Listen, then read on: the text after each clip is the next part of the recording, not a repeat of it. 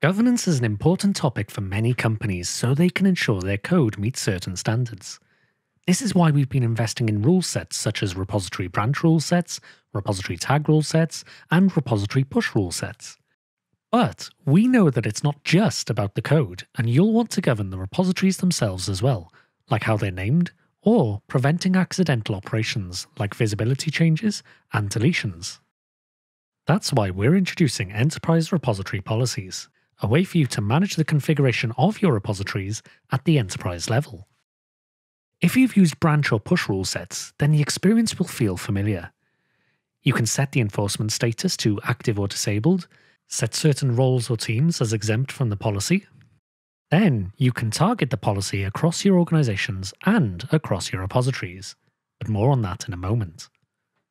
Then you can configure your rule set to restrict visibility, creations, deletions, transfers, and even naming, allowing you to more effectively govern your repositories at scale across your enterprise.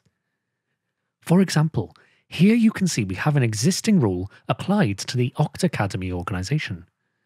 When we navigate over to one of the repositories in the Oct Academy organization, you'll see that we're now unable to delete that repository due to the policy.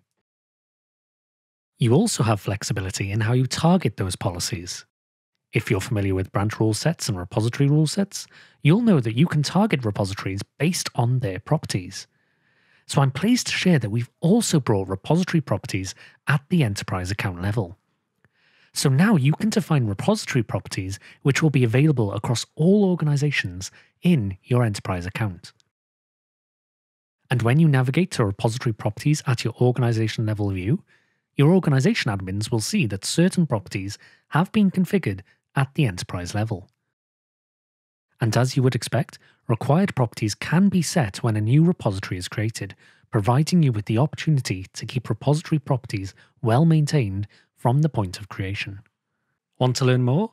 Check out more details at gh.io/enterprise-governance.